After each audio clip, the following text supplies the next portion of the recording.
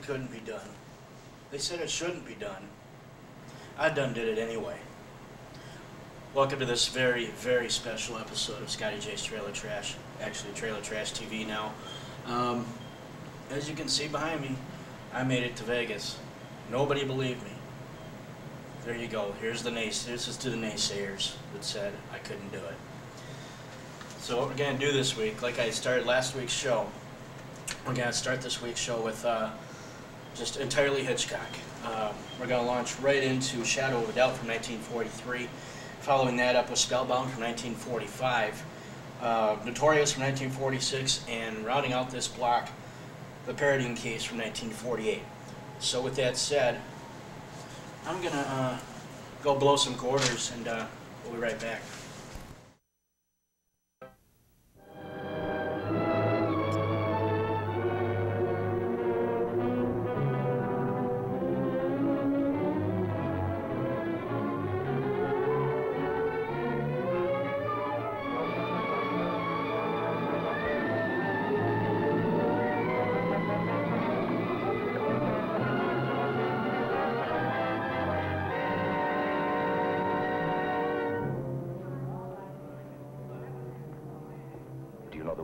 A foul sty.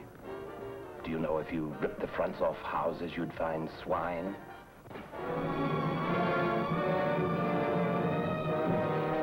I don't want you to touch my mother. So go away, I'm warning you. Go away or I'll kill you myself. Your hands. Oh, let me go, Uncle Charlie. Let me go.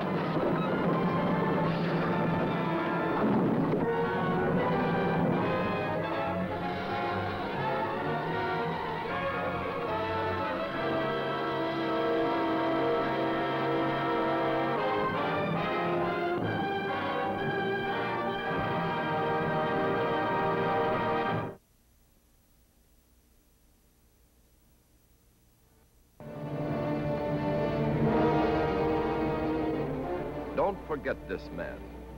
He has plenty to do with the terrifying mystery that causes this glamorous woman to risk her life and reputation in a reckless experiment.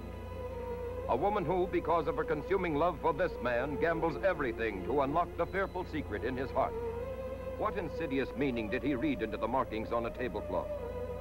Why, even when he held his sweetheart in his arms, did he gaze in fear at the dark lines of her robe? These are some of the clues in the picture which bears Hollywood's most distinguished mark of quality.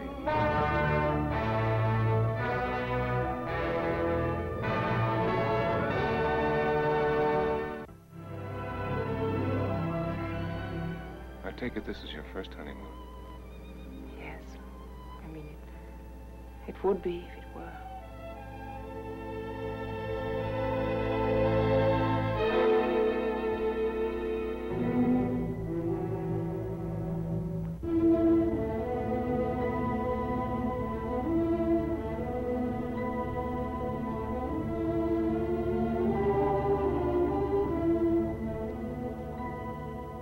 We told you not to forget this man. He is Alfred Hitchcock, the famous director, whom you are not likely to forget after you see Spellbound.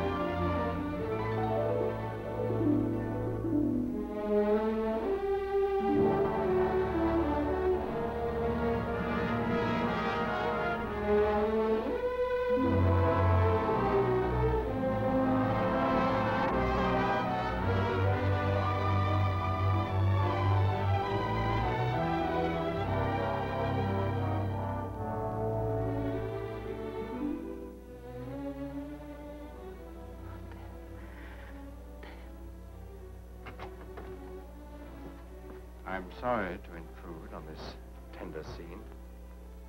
I knew her before you did, loved her before you did. I wasn't as lucky as you. It wasn't a hangover you had that day. You were sick then. Yes. Yes, sick. What is it? Oh, death. What is it, dear? What's wrong with you? They're poisoning me.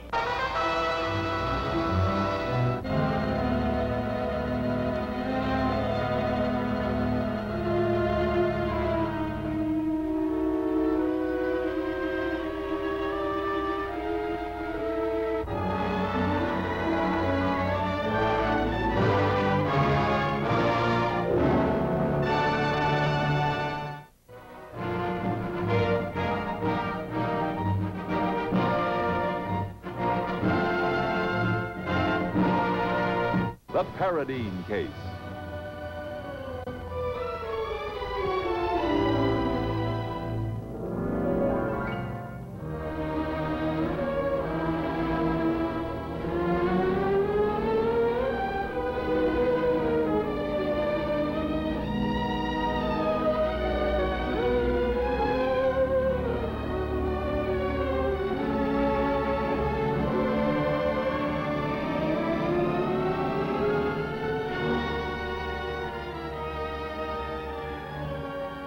What manner of woman is Mrs. Paradine? What is the truth about this woman around whom there raged such a violent storm of conflicting emotions? I intend that the whole world shall see her as I do, as a noble, self-sacrificing human being. I know what I'm talking about. What I say is true. I know her. And I will tell you one thing more. I will tell you about Mrs. Paradine. She's bad, bad to the bone. I do pity her. Who needs pity more than a woman who's sinned? But from Mrs. Paradine's own lips came unchecked confessions of infamy. I ran away with a man. Istanbul, Athens, Cairo. He was much older, of course. Rich. He took advantage of your youth. He was married, respected. I took advantage of him.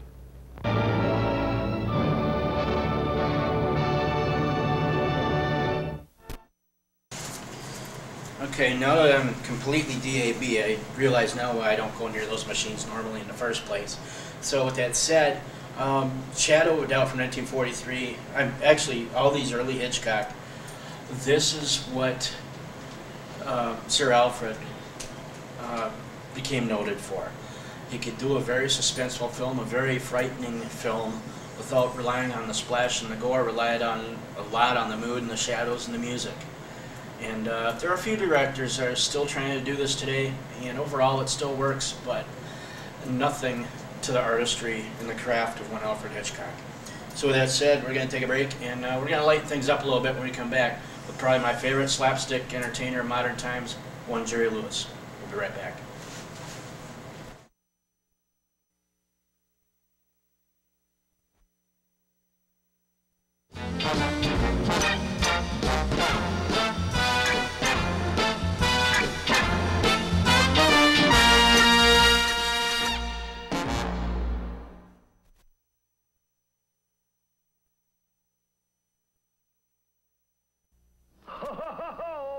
Well, howdy doody, everybody.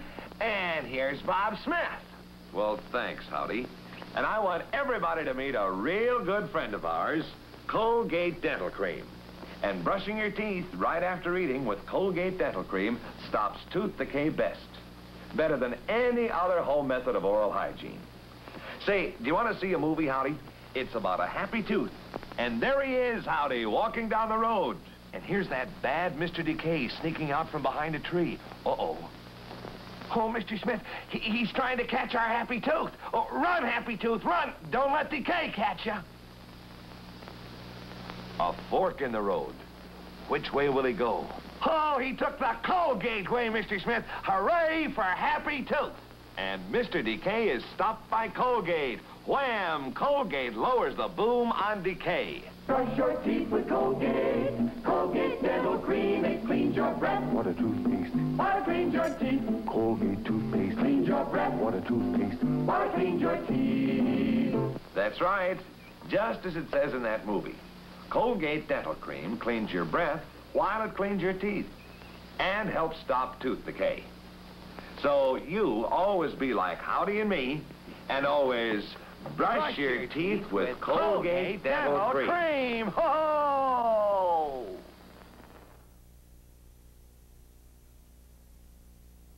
Hey, Dad, what's the meeting for? This is a cabinet meeting. There's no hunts in the cabinet. Yesterday we bought 5 bottles of catsup, and now this. Well, gentlemen? Dad, you know how we use up the Hunt's catsup. It's that good tomato flavor. We can't keep enough on hand. Yeah, Hunt's puts over 2 pounds of firm, ripe tomatoes in every bottle. I know all that, but 5 bottles of Hunt's in one day? I want to know what happened. Aha. I thought I'd keep a little on reserve. Me too. The guy could get left out. But that's only 4 bottles. Now, oh well, what's 1 bottle? What do you mean, what's 1 bottle? Yeah, Dad. Where's that last bottle?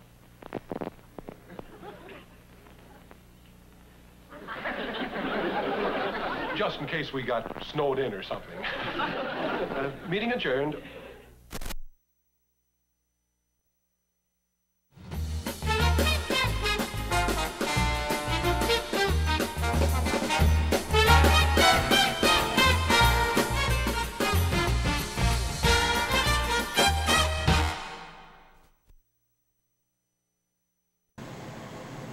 You know, before going any further, you know, being in Vegas and all, I got to thank the, above all, for the trip here. I got to thank the Stratosphere Hotel for their accommodations and their entire staff. It's simply been a total blast coming out here. It's my first trip to Vegas, so it's just a little bit overwhelming. So if I seem a little bit more agitated compared to other times on the show, you know, so be it. But this is going to be my major plug portion of the show.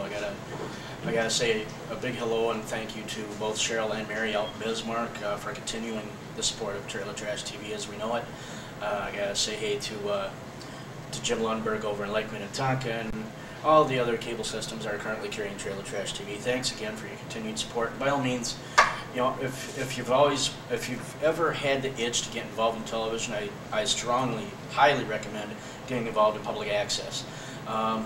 It's far different from, yet strangely, I think it's a better venue than commercial television. A, well, virtually there is no commercials on public access, and B, you get to use this stuff free of charge or a very nominal fee depending on what cable system you live in, and it's a way for the average Joe to send forth a message that they feel is important enough to share with the general public.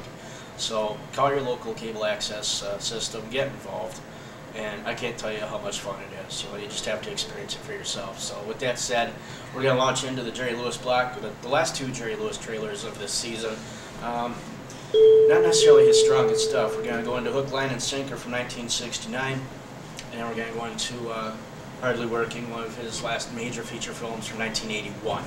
So with that said, we'll kick into these, and I'll give you my 2 cents about them when we come back. And really, once you see these, they're not really worth a whole lot more than that initial 2 cents. So with that said, let's kick into these. We'll be right back.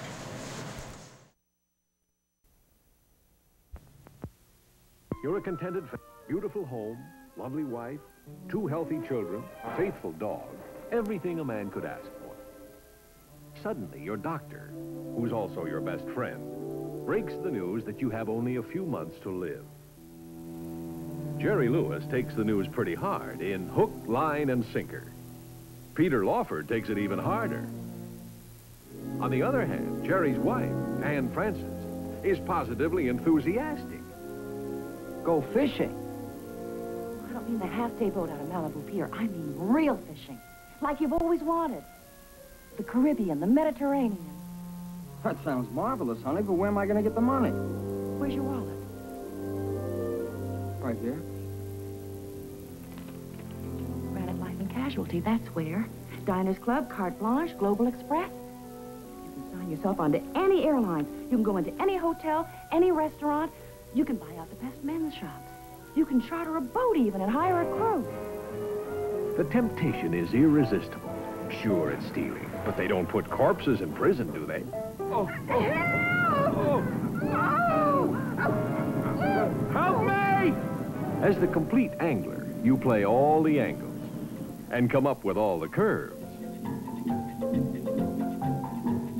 You're loaded to the gills.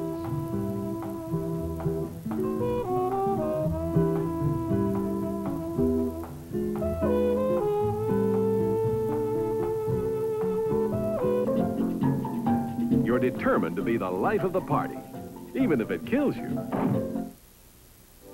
Then your pal, the doctor, shows up with more bad news.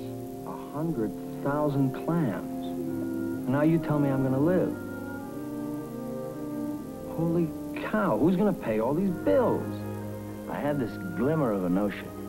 Well, try me. I mean, I'll do anything. I have no choice. No, it's too big a sacrifice. Just say what you're gonna say. Let me make the decision. Very simply, your problem would be over if you were to die. You were right. It's too big a sacrifice. There's only one way to get out of this alive. How? You'll never guess. You'll find out when Jerry lands the biggest fun catch of them all.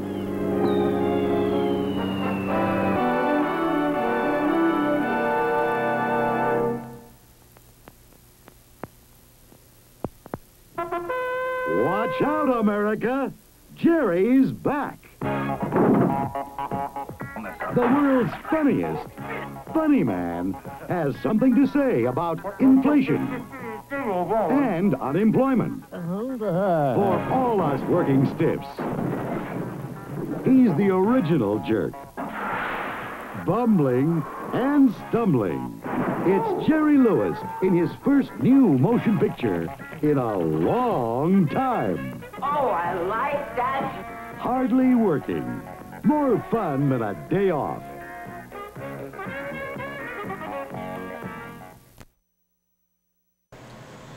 Okay, so as you saw, between hook, line, and sinker and hardly working, not really worth the celluloid that they were printed on. He tried to introduce the same slapstick that he was known for to a new audience, and for lack of a better phrase, it went over like a fart in church. So with that said, we're going to take a break, but I got to do another shameless plug. Let me know what you think of the show. No uncertain terms. If you like it, you hate it. sjtrailertrash@yahoo.com. Please email me with any and all comments, positive, negative, whatever. I don't care if you hate the show. That still tells me you're watching the show. Any publicity is good publicity. So therefore, check out the website as well. Very informative. Not a lot of bells and whistles, but it's got a lot of links. It's www.trailertrashtv.150m.com, and I think you'll enjoy it. So with that said, we're going to kick into break here, and we'll be right back with the, my boat rocker portion of the show, the non-PC cartoons.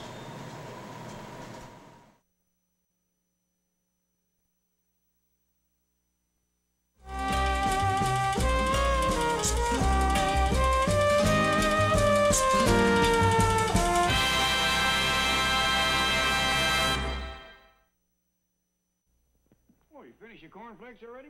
Had 2 bowls. That's the Jed? What's troubling you, boy? Ellie Mae's been eating Kellogg's cornflakes for a long time. Haven't we all? Yeah, but why ain't she told up yet? Well, Jethro, Kellogg's cornflakes don't act on girls the same way they do boys. They don't, tall up. They kind of, Girl up. Girl up? Yeah. Eat your cornflakes.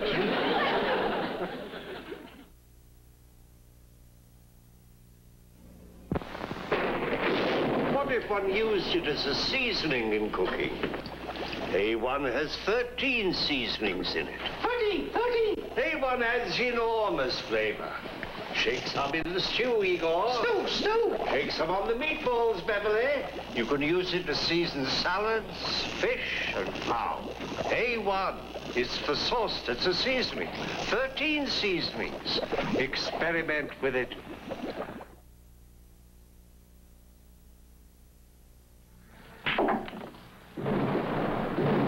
Nice shot. I've made better. Want to play? I came to play Wisconsin Skinny. That's me. You a hustler? Nope, salesman. Break.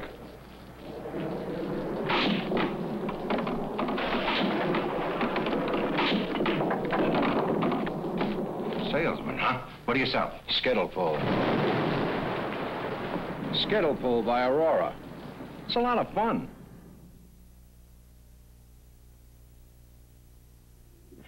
Gladys, I don't see any point in you taking French lessons. It'll just be money down the drain. It will not be wasted. French is such an expressive language. It doesn't compare with ours. Oh, mais oui, let me demonstrate.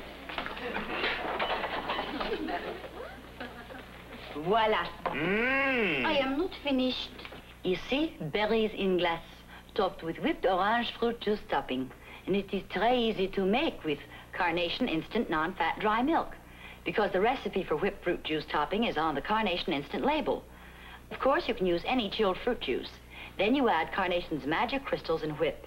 Add lemon juice and whip again into luscious whipped topping, full of real fruit flavor. This is one thing you just can't do with whipping cream. And whipped Carnation Instant has 2/3 less calories than whipped cream. And it costs only 2.5 cents a serving. You lost your accent, Gladys. Oh, it is a merveilleux way to add color to desserts with whipped Carnation Instant fruit juice topping. N'est-ce pas? C'est magnifique. And may I honor you, madame, with a typical French reward? Mais oui, merci, merci. You're right, it doesn't compare with the American way. What'd I tell you?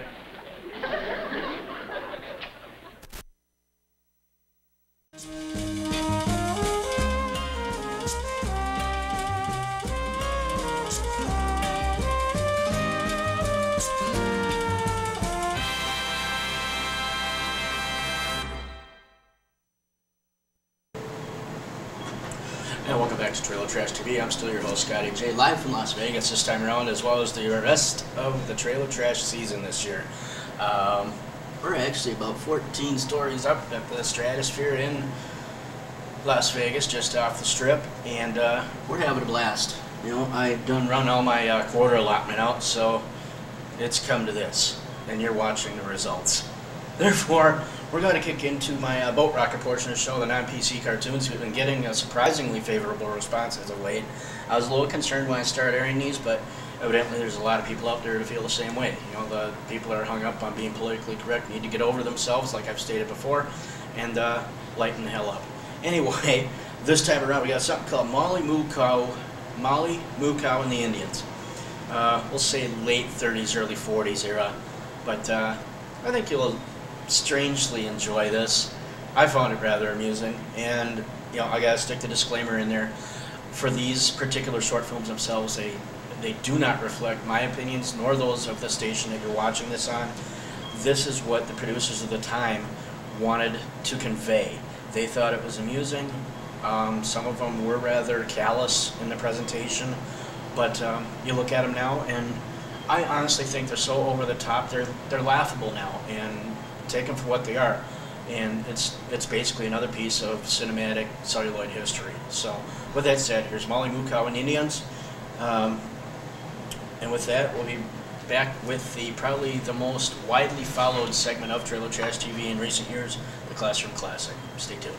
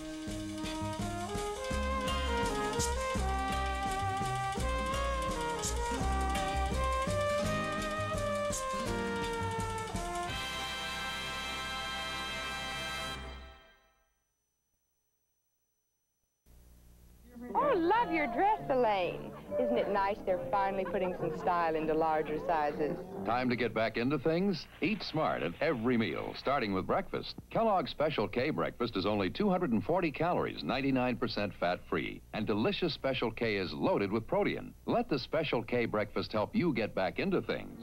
Elaine, you look marvelous in that suit. Let's go, Tom. Tom!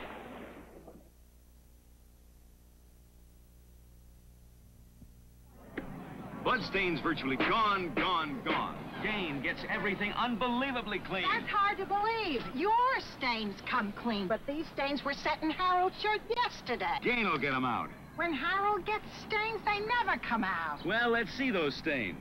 All right, Harold. Hamburger, chocolate ice cream. Grass and mud. They're in to stay. Gain can't get those out. Sure it can. Gain's not a conventional detergent. Look at the box. Microenzyme action. Gain treats stains like dirt. You see, stains are locked into fabric fibers, but Gain's enzymes act like little keys to unlock stains. Where are the stains? Grass and mud stains, chocolate ice cream, hamburger. Virtually gone, gone, gone. That's... Unbelievable? Yes. Everything's unbelievably clean with the unbelievable detergent. Gain treats stains like dirt.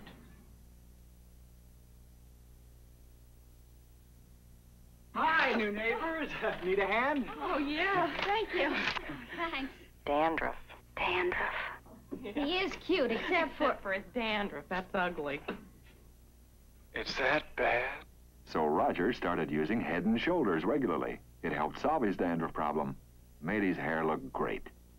And what a good neighbor policy that started. Nice hair. Head and Shoulders, for people who don't worry about dandruff, but ought to.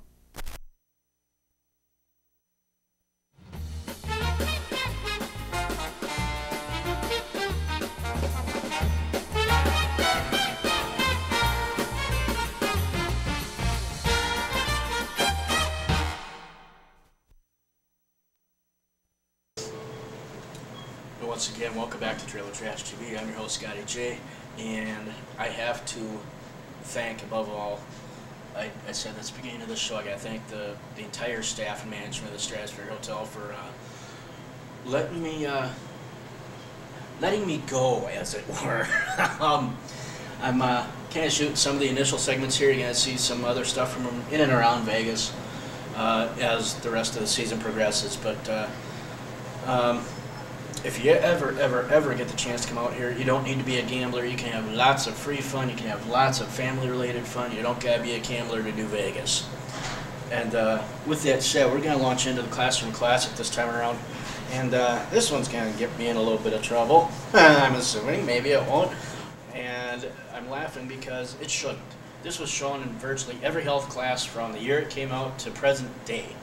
It's a classic Cornet film. And the title says it all. I don't really need to explain anything. It's called Human Reproduction. And yeah, it mentions the names of the male and female parts accordingly. And, you know, if you're a kid watching this, pay attention to this. And after watching this, go to your parents and ask them why they never told you about this stuff. And if your parents are that uptight about this type of stuff, well, this is reality. How do you think you got on this planet? So with that said, I'm going to close out this edition of Trailer Trash TV, and we'll see you later on the strip.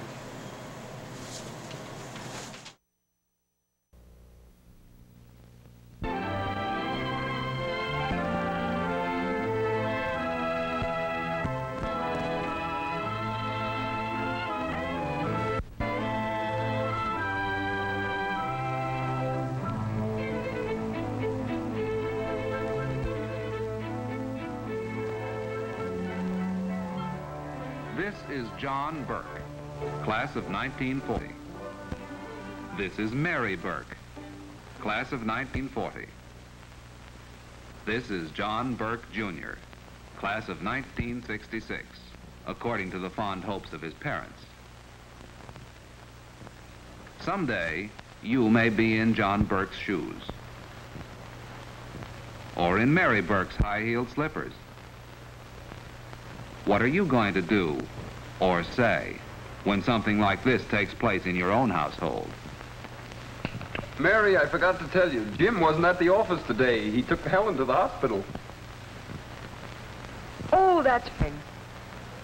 I guess they're both pretty excited. Do you think I should telephone the hospital? Oh, Jim will call as soon as the baby is born. I don't know which of them will be satisfied. I know Helen has a heart set on a girl. And I know Jim has his heart set on a boy. I can't wait.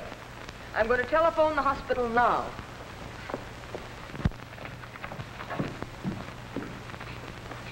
Dad, how can Aunt Helen and Uncle Jim have a baby if they don't know what they want? No, it doesn't matter, Johnny. They'll love their little baby, whether it's a boy or a girl. Dad, Yes? where do babies come from anyhow? Why, mothers bring them into the world. But why do mothers bring them? Johnny, by the grace of heaven, mothers are the only ones who know how to bring babies into the world. That's right, Dad. Mothers do bring babies into the world. But sooner than you may think now, your child will be old enough for a full explanation.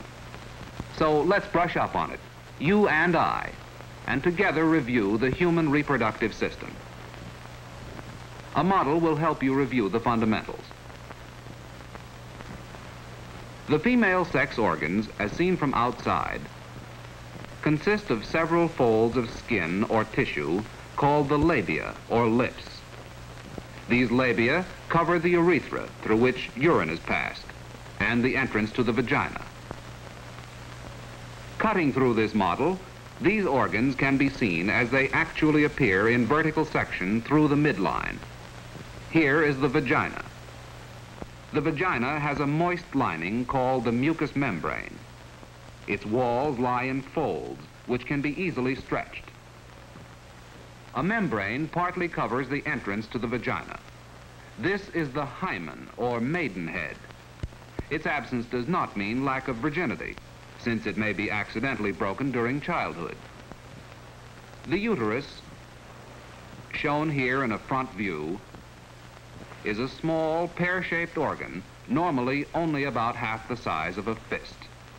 Below it is the vagina. And connected to it at the top are two tubes, the fallopian tubes, and the two ovaries.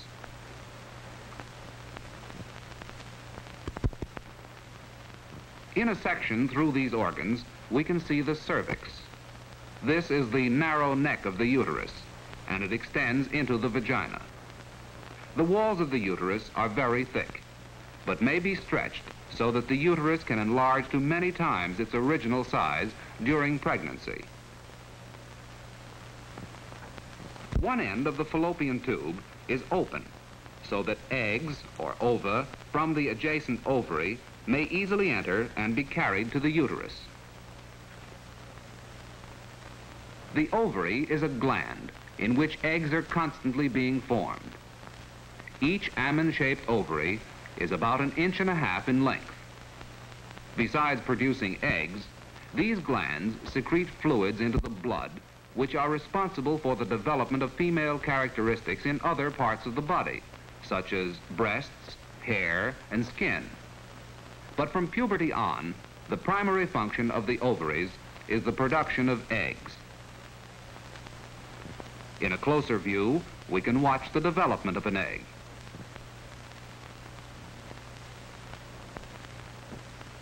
Remember that while this one is growing, all the others are growing also, but usually only one egg reaches maturity every 28 days.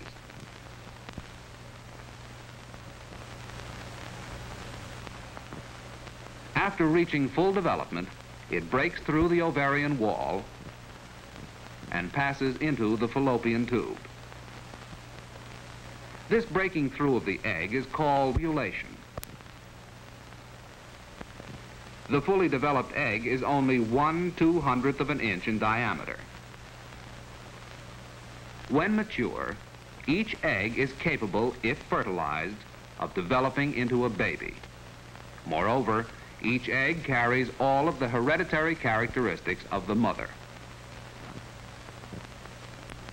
Since the function of the uterus is primarily that of receiving the fertilized egg and nourishing the developing child, the walls undergo a regular cycle of preparation for this job. The lining of the uterus becomes soft and spongy and engorged with blood and fluids. This progresses during the final stages of the development of the egg, its extrusion from the ovary, and its passage through the tube. If fertilization of the egg does not occur, the uterine wall lining breaks down and is discharged from the body as the menstrual flow.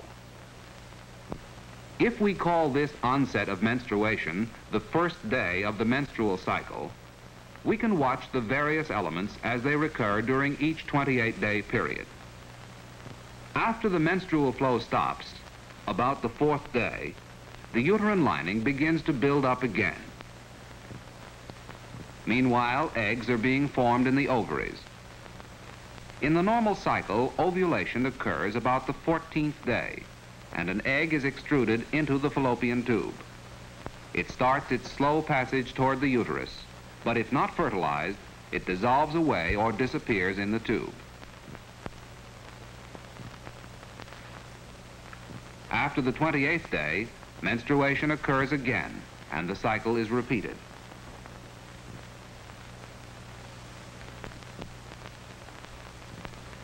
This, then, is the structure and function of the female reproductive organs.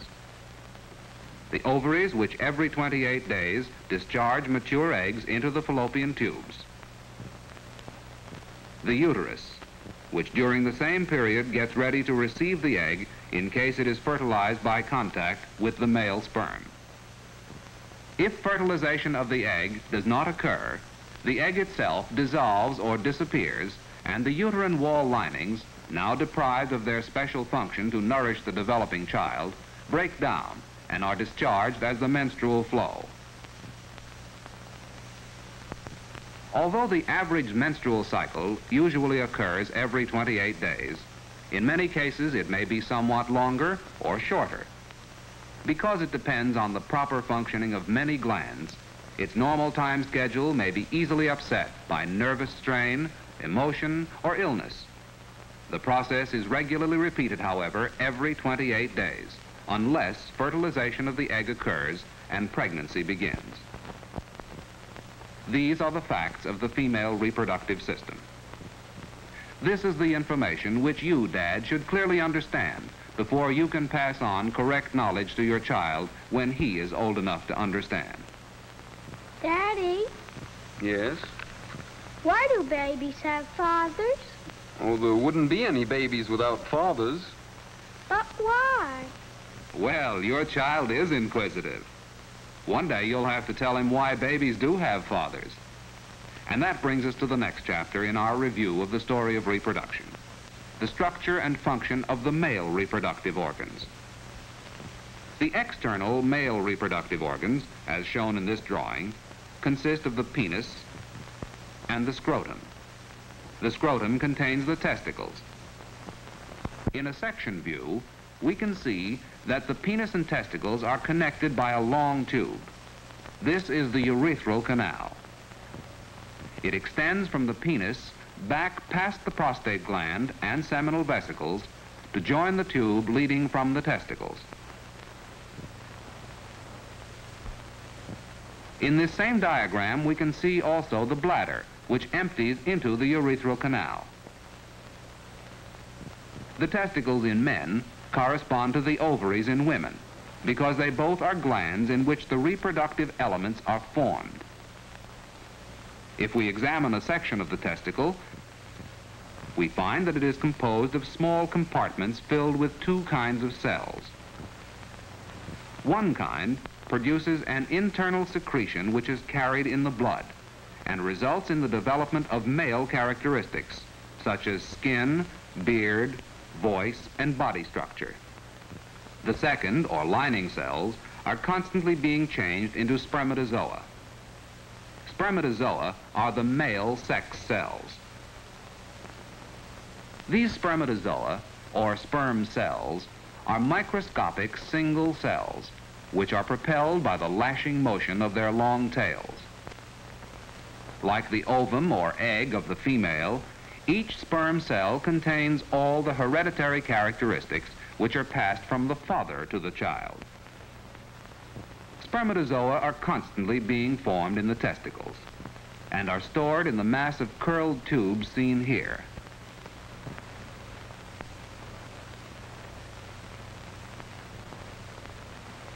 If not emptied during sexual intercourse, they are periodically emptied during sleep in nocturnal emissions or wet dreams. Wet dreams are a perfectly normal body function, which is nature's way of getting rid of stored up sperm. Therefore, the common belief that intercourse or masturbation are necessary to relieve the pressure of stored up sperm is absolutely not true. Millions of spermatozoa are stored, ready for ejaculation. During intercourse, the penis is in a state of erection. This is caused by the spongy tissues of the penis becoming engorged with blood. The sperm passes up through the ducts where fluids from the glands are added to form the semen. The semen then flows through the urethral canal and is deposited into the female vagina. We return now to the female organs with the egg slowly moving through the tube. Male sperm are deposited at the upper end of the vagina near the cervix. They begin moving up into the uterus. Sperm may remain active here for several days.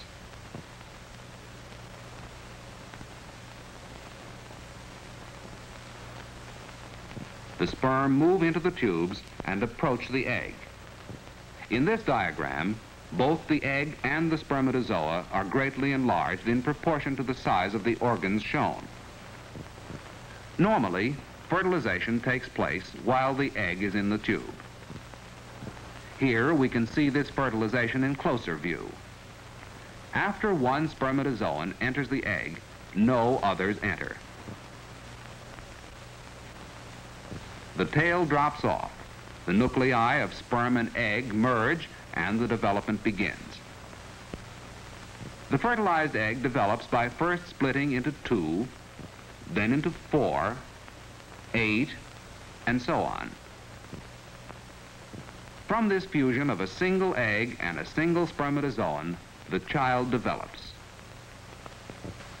These early divisions take place while the fertilized egg is still moving through the tube. As you may recall, the uterine wall has, during this part of the menstrual cycle, been preparing to receive this egg. The wall is rich with blood and lymph from which the growing organism will draw its nourishment. Nesting of the egg against the uterine wall brings about many glandular actions. These first cause a cessation of menstruation, and then, during the course of the egg's development into a baby, produce the many secondary physical and physiological characteristics of pregnancy. After the first 2 weeks, this fertilized egg enters the embryo stage. The embryo itself lies along the inner margin of the yolk sac and is in turn connected by a stalk to the membrane through which food will be absorbed. At this time, the embryo is still almost microscopic in size, but the largest portion is the yolk sac, which provides early nourishment. The development of the embryo is an interesting and highly complex process. During the first 4 weeks, the embryo increases rapidly in size. The yolk sac becomes progressively smaller as it is absorbed, but the mechanism for feeding from the mother has in the meantime been developed.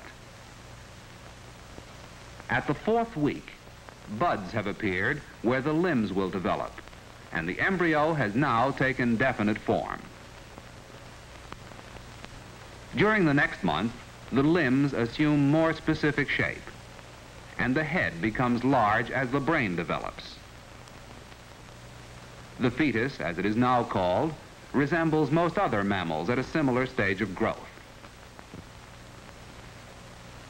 During the 3rd and 4th months, the fetus develops all the human facial characteristics, the fingers and toes, and the external sex organs. At the end of the 4th month, the fetus averages about 6 inches in length, and its heartbeat may be heard for the first time. Development from this point on is that of extensive growth and refinement of individual organs and tissues.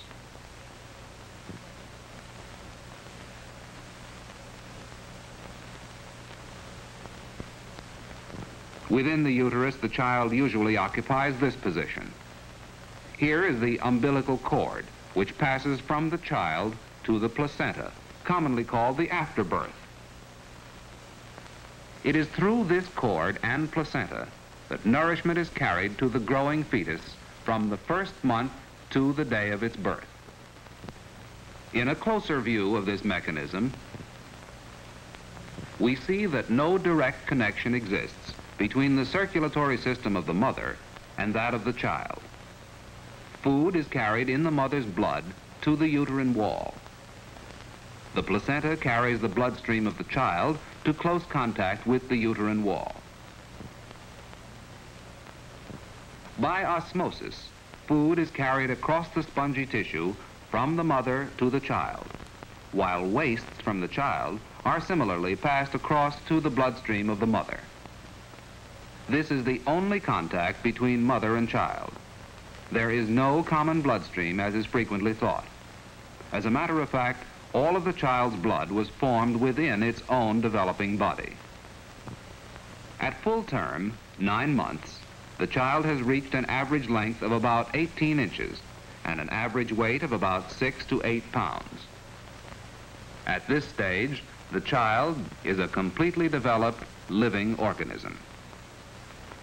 The better you understand all of these facts, the better you will be prepared to discharge one of the greatest responsibilities of parenthood, the intelligent education of your child to the facts of human reproduction. Daddy, why did Aunt Helen have to go to the hospital to have a baby? Well, today most babies are born in hospitals. Are they sick when they're born? No, but mothers, in bringing babies into the world, need careful attention, and the hospital is the best place for that. Right, Dad. But you also know that an expectant mother requires medical attention from the very beginning of pregnancy, because from this time on, marked physical changes take place in her body. Here we see first the normal female figure, showing the uterus and vagina. As pregnancy continues, the uterus becomes more distended, with corresponding changes in body contour. The stomach, intestines, liver, and other organs are pushed out of normal position. Posture is changed. You can also see the enlargement of the breasts in preparation for feeding the infant. Yet, as marked as these physical changes appear, they are only temporary. Shortly after childbirth, most of them will disappear. Here, in a closer view, we see the fully developed child just before birth, in the usual position for delivery. Here is the uterus, greatly extended, the cervix still unopened, the vagina, and the pelvic girdle formed by the hip bones through which the child will pass. All but the pelvic girdle are tissues which can easily stretch. During previous examinations, the physician has informed himself of the position of the child and the size of the pelvis. And now he awaits the expected body action. This begins with rhythmic contractions of the uterus.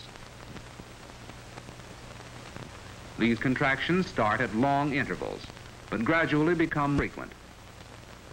The greatest contractions occur at the upper end of the uterus, so that the pressure is directed toward the cervix.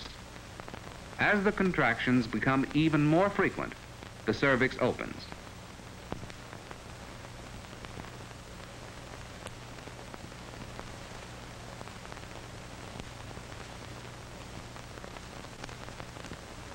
The vagina stretches to permit passage of the child, and aided by contractions of the abdominal muscles, the child is brought into the world in a normal manner. This, then, is the story of reproduction, a story which any parent should fully understand, not only to ensure the arrival of a healthy child, but also to cope with the sensitive minds of children, your children, throughout successive stages in their constant search for knowledge. On your answers, may well depend the physical and emotional health of future generations. I just phoned the hospital. They've had twin boys. Twins, eh? Well, poor Jim. What do you mean, poor Jim? I'm just thinking of all the questions he's going to have to answer.